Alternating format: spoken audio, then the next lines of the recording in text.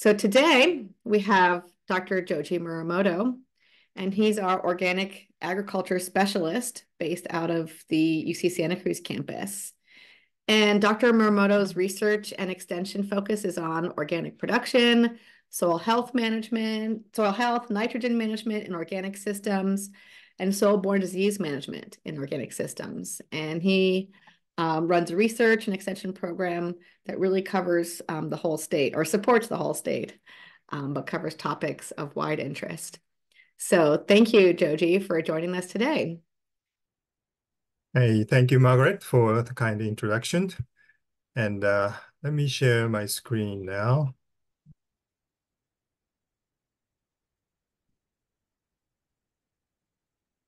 How does it look? That looks good. Looks good, and I can hear you well. So I think you're all set, Joji. Thank you. Okay. Well, good afternoon, everyone, for lunchtime. And thank you for coming. So today I'm going to talk about frontiers in plant nitrogen acquisition science, part 1, non-traditional pathways and mechanisms. And as Margaret said, this is a two-part series. And the next week, Dr. Wei-Xin Chen, Professor Wei-Xin Chen at my campus, my colleague at the UC Santa Cruz, is going to talk about specifically on rhizosphere priming effect. So that's going to be a very interesting, and so please don't miss next week as well. So, okay, let's get started. This schematic figure shows nitrogen dynamics in organic systems.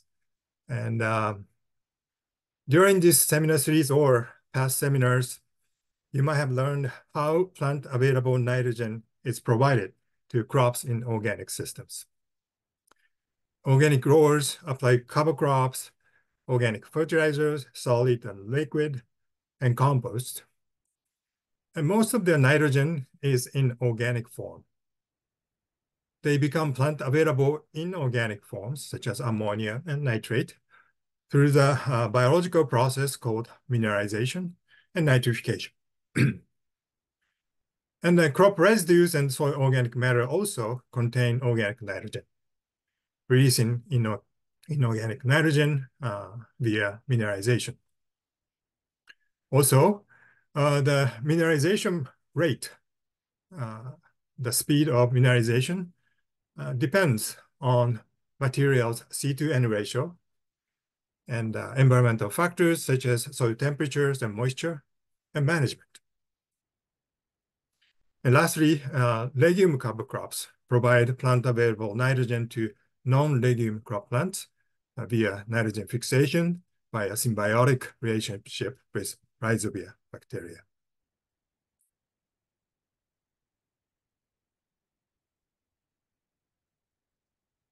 However, recent science show that there are some other ways that crops can acquire nitrogen. So that's today's topic. And I'm going to talk about it. Two things today. First, plant nitrogen acquisition from any other pathways. And second, other factors that can affect nitrogen availability in the soil. For the first one, I'm going to talk about first, direct uptake of organic nitrogen, and second, microbe-associated nitrogen acquisition. There are 5 different things I'm going to mention today. The first one is mycorrhizae, fungi, and also dark septate endophilic fungi, another fungus. And another interesting concept, rhizophagy cycle. And another recent kind of development in nitrogen fixation by iron-producing bacteria, especially in paddy fields. And lastly, nitrogen fixation by non-nodulating endophilic bacteria. So, okay, let's get started. The first, direct uptake of organic nitrogen. As I already mentioned, typically crop plants absorbed plant available for inorganic nitrogen, ammonia or nitrate. However, cumulative evidence shows plants can also absorb small to large organic nitrogen molecules. And this phenomena is much more common in Arctic and boreal forest, where less inorganic nitrogen is available. So plants in those areas, due to the cold climate, microbial activity in the soil is very limited. So amount of inorganic nitrogen is very limited as well. The plants themselves are kind of adapted to absorb larger molecules, such as amino acid, peptides, and proteins, as is. However, we have a lot of qualitative evidence, but actually quantitative contribution to overall nitrogen uptake is still unknown. It's a very difficult to study.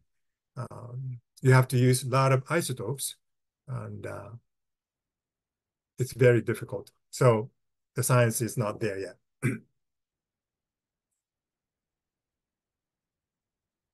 Also, when in the field condition in the soil, microbes actually help absorb different kinds of nitrogen. The first example is mycorrhiza, mycorrhizal symbiosis.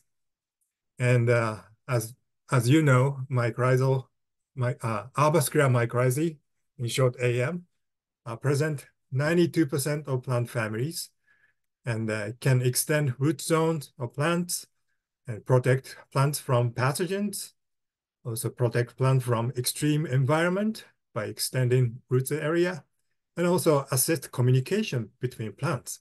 Plants communicate each other through mycorrhizal, colonization. That's very interesting fun fact. But today's focus is nitrogen, and the study shows on California farms with healthy soils, arbuscular mycorrhizae can increase crop nitrogen uptake, including nitrate, and can also AM can reduce nitrate leaching and also reduce nitrous oxide emissions, so greenhouse gas emissions. We can reduce it. However, again, relative nitrogen contribution rate to overall nitrogen budget is still unknown. It's difficult to study. Just so you know, fossil record shows that this symbiosis between plants and mycorrhizae have been ongoing at least 400 million years. It's a very long time, but we just started to understand what they're doing. That's our knowledge. We still lots of unknowns. The second example of microbe-associated nitrogen acquisition is by dark septate endophytic fungus. It's called DSE in short. This fungi can increase nitrogen uptake in non-mycorrhizal plants. Mycorrhizal, as I said, 92% of plant families can be, colonized, but plants of species such as brassica plants, it's not mycorrhizal. But this dark septate endophyte can colonize those brassica plants too. And then it can absorb organic nitrogen in soil and provide it to the host plant. This figure shows one of the data from left, non-nitrogen and nitrate, ammonia, and 5 different kinds of amino acids were provided. And HE is inoculated plants. And this is Chinese cabbage, so it's brassica, non-mycorrhizal plants. And the control is non-inoculation. So black bar shows the dry weight of inoculated plants. So nitrate, ammonia, and especially amino acid, different amino acid, like four left amino acid especially increase the plant dry weight by inoculation, showing the evidence of amino acid absorption by facilitated by this fungus colonization. And this fungi, by colonizing and providing nitrogen, but receive carbon from the host plant. It's kind of, give and take relationship.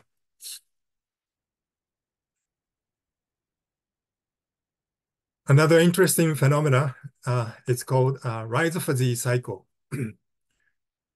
The plant absorb bacteria the plant itself and suck up nutrients from bacteria and release dead microbes. And microbes, actually recharge it and come back to plant roots. So it's a very interesting phenomena. It's called rhizophagy cycle. Go into the plants, come out from root hair, and recharge it and come back to plants. So it's been observed microscopically. And then I learned from this phenomena from my friend and retired organic farmer, Tom Willie. So thanks to Tom. But again, precisely what nutrients are transferred through rhizophagy or how important this process is for nutrient acquisition is still unknown.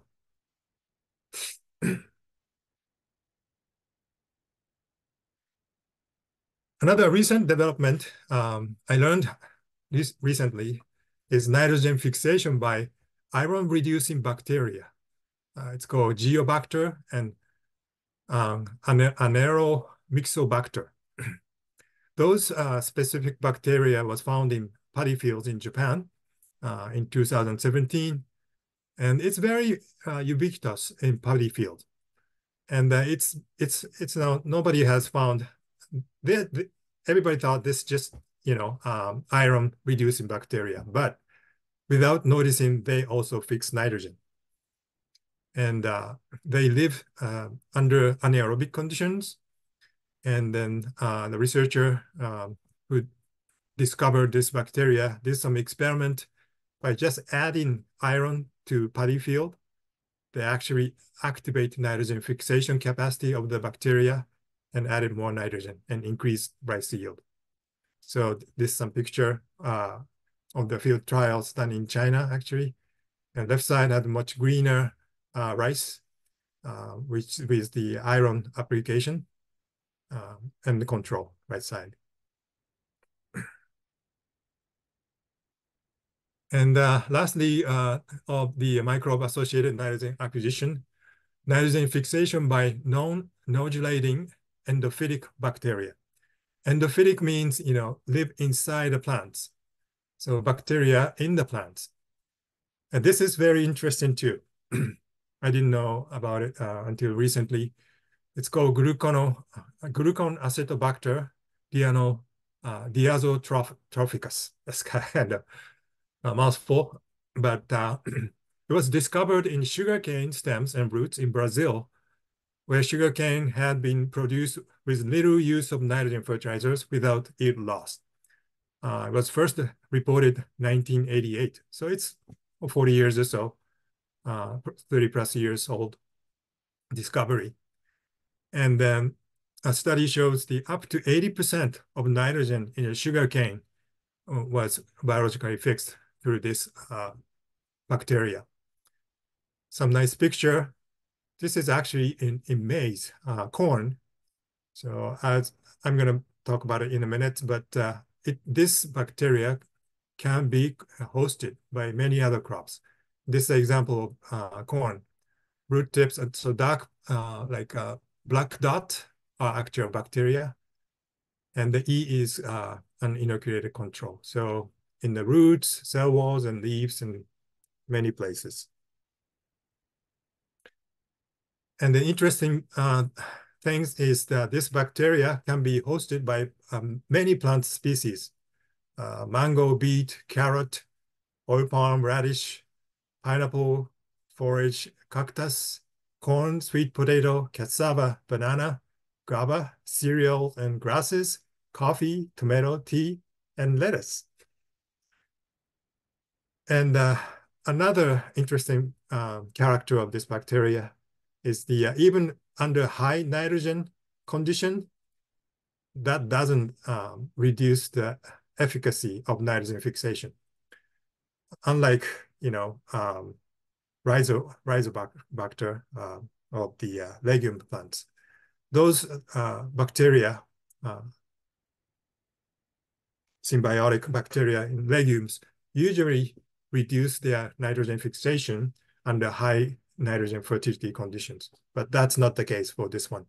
So some example, spring wheat, different nitrogen application rate on x-axis, regardless nitrogen application rate, N-fix is the inoculated plots, has higher yield than control without inoculation.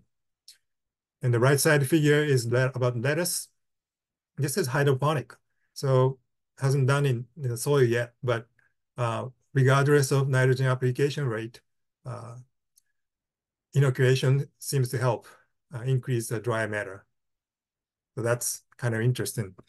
And then this inoculant are commercially available. So this might be interesting to try for different crops in California in the future.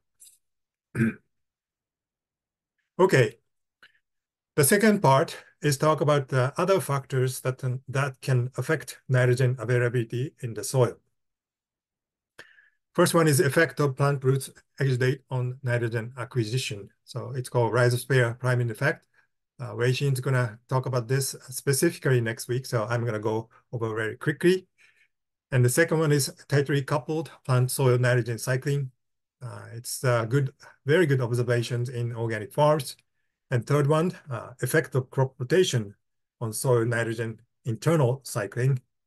And lastly, effect of soil health on soil nitrogen availability. Okay, the first one, rhizosphere priming effect. It is known that the plants release up to 40% of photosynthesized carbon from roots as exudates. It varies a lot, depends on species and, growth stage and many factors, but up to 40% releasing from the roots. What they're doing, right? They're trying to feed the microbes, run roots, trying to make a, favorable condition for themselves. And then rhizosphere priming effect is defined that the stimulation or suppression of soil organic matter decomposition by living roots and associated rhizosphere organisms when compared to soil organic matter decomposition from rootless soils under the same environmental conditions. So exudation from roots, lots of labile carbon, can affect microbes around the roots, and which can stimulate soil organic matter decomposition around root zone, and then can provide more nitrogen for plants by this effect. And then, but this is very difficult to study. You have to use a lot of isotopes, carbon isotope and oxygen isotopes, and so forth. And then Wei Xin is the specialist of doing isotope study. So that's why he's doing this kind of a study and known one of the pioneers of this field. And but it is known to be very highly variable. For carbon, this priming effect can be negative 50% to positive 350%. I don't know what it means, so let's ask Wei Xin next week. And then for nitrogen, 32 to 52% positive for soybean and sunflower. So the effect depend on climate, plant, and soil conditions. And then it's very difficult to do this kind of study in the field.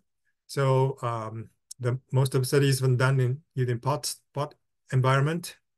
And so in the pot environment, root density may be higher than field. So there might be some artifact in there as well. One of the study using UCSC organic farm soil in the pot study using different crops, broccoli, lettuce, spinach, maize, and the sunflower, trying to evaluate rhizosphere priming effect with without fertilizers. And with fertilizers, broccoli, lettuce, spinach had really high, 50 to 60% priming effect, and provide more nitrogen than just mineralization from soil organic matter or organic fertilizers. But that's not the case for maize and sunflower. So crop dependent. And it's interesting to see, fertilizer conditions plant had more rhizosphere priming effect, probably release more exudate. I don't know. Let's ask Wei Xin next week. Another example, it's very interesting example, is tightly coupled plant soil nitrogen cycling. This is what was done by Tim Bowles, currently agroecology professor at UC Berkeley, but this is his PhD thesis work. His team surveyed 13 organic Roma type tomato processing tomato fields on similar soil types in Yoro County and found 3 patterns of nitrogen cyclings. Joji, really quick, sorry. Looks like the Spanish translation, they're having an issue. If you don't mind, can we just take a couple of minutes to figure it out and then we can move forward again? Okay, let's take a break. Yeah. Lupita, can you speak and I'll go into the interpretation room to see if I can hear you or not. Go ahead and say something, Lupita. Yeah, I can hear you fine.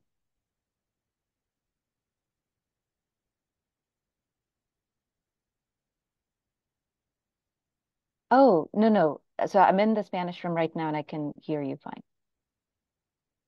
Thank you. We're good, Joji. Thank you. Okay, good. All right.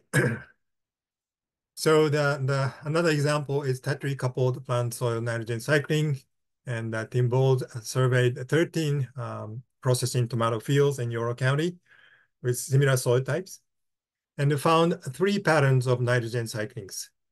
Group 1 is relatively low nitrogen in the soil in all plant growth stages, and then plant nitrogen is low too, and low yield.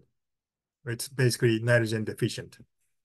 And the second group has lots of nitrate in the soil, and above so-called threshold, organic processing tomatoes threshold. And then it has a much higher yield and high nitrogen content in plants. And the third group, however, showed really low soil nitrogen, but high plant nitrogen percent and similar or even higher yield than a second group. So what's going on? The first one is nitrogen deficient, low yield, low soil nitrate pool. The second one, nitrogen surplus, again, high yield, high soil nitrate pool. And third one, they call it tightly coupled nitrogen cycling. High yield, but low soil nitrate pool. What he found is that those tightly coupled nitrogen cycling farms have very efficient nitrogen management and high soil microbial activities and high available soil carbon and rapid plant nitrogen uptake. So because microbial activity is very high in the soil, and plant microbes turnover very fast. So even though nitrate pool measured was low, but nitrogen flow or flux were high, which provides enough nitrogen to crop. I think it's very, very important findings. And another one is called, kind of management effect is the effect of crop rotation on internal nitrogen cycling. Long-term crop complexity experiments in Nebraska comparing monoculture corn soybean rotation, and corn soybean sorghum oat clover mixture rotation with and without nitrogen fertilization. And then found the more complex the crop rotation, the faster the release of soil organic matter nitrogen. And probably due to release more free amino acid, and then more biomass nitrogen, and provide more plant available nitrogen. And then complex rotation provided more crop residues with lower CN ratios, and that could be a part of it. And however, nitrogen fertilization, actually, if you apply more nitrogen, it suppresses some of the benefits of temporal crop diversification. That's a caveat. And lastly, effect of soil health on soil nitrogen availability.